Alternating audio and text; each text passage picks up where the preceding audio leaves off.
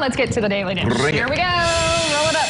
Well, okay, if you've been watching the Olympics and thinking, hey, I could do that, well, you're not alone. This is a poll of 1,000 Americans, and get this, 40% say they think they're fit enough to compete in at least one sport at the Summer or Winter Games. Now, only 22% of women feel that way, but 60% of men and nearly 70% of those under the age of 35 think they've got what it takes to go for the gold. So this possibly inflated view of your athletic prowess, well, it isn't new. In 2019, a poll showed that 1 in 8 men thought they could beat Serena Williams at tennis. So, I mean, do you think that when you're watching some of these? No, I do not. Really, the only either. sport that I watch and I'm thinking, I could do that is curling. Curling, yeah. I mean, there are a few. Using the broom, you know, to brush the ice. It's the Winter Olympics. If you've never seen it, they've got like this little like weight, and you just kind of slide it on the ice. Yeah, but then here it comes. Kind of like an ice version of bowling, a shuffleboard. I could do that. I couldn't do it well,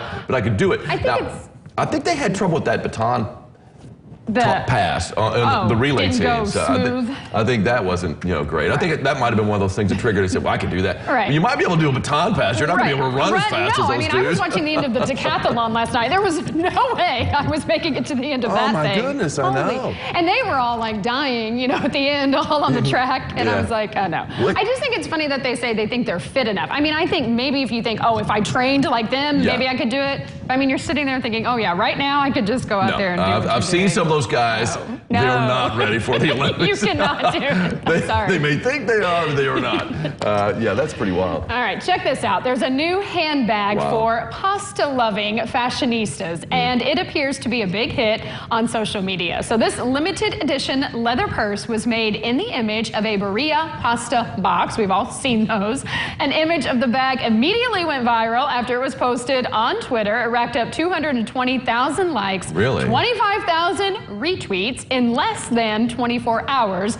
The designer made it purely out of his love of pasta during the pandemic, and there are just 100 handbags available, and they're only about $200. I mean, really, that's not, I mean, a lot of purses these days are going to be that or a lot more. Are they really? Yeah. Oh, yeah. So would you go for that over Michael Kors? I would not go for that. Yeah, if I'm going to spend my $200 on my next purse, I'm getting, the Michael Kors. I would say, but actually.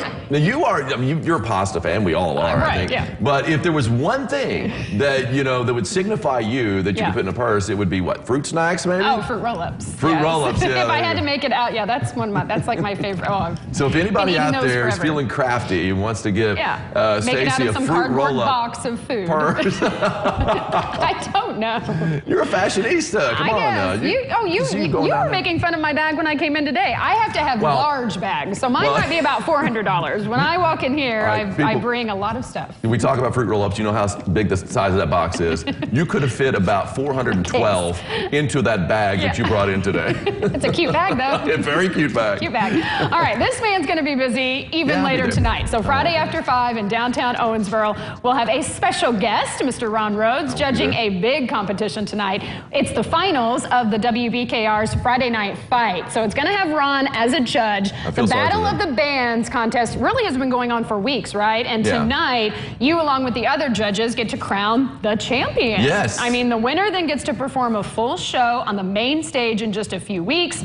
DJ Shay is going to be performing on the Ruoff Party stage tonight. And as for that Jago Holmes patio stage, the Miles Daniels Band was scheduled to perform after 8, but they unfortunately had to cancel, and a replacement is going to be named later today. So there is going to be stuff going on, but you are going to get to crown this big champion. And I just want to say to all those contestants out there, we're very proud of you. Good luck to you, and I can be bribed with food. Definitely food. I will say this, though. The winner, it's not just any concert they're going to be fronting. They're going to be fronting all the Cool Kids concert coming up here on Labor Day weekend. The winner tonight is going to do that. They are going to be kicking off the show with their performance. And that's, guys from NSYNC. Yes. They've got guys from Backstreet Boys. They've got guys from 98 Degrees. Yeah. So it's kind of a big deal. That's a huge deal. And they are going to be like the opening act. Because they're expecting an even bigger crowd for that night, I can imagine. Yeah, it's going to be a really big one for that one, no doubt. Awesome. Well, good luck to you tonight. Yeah, really. It's going to be a tough choice, I hope there's a back way out that I can sneak out near the end.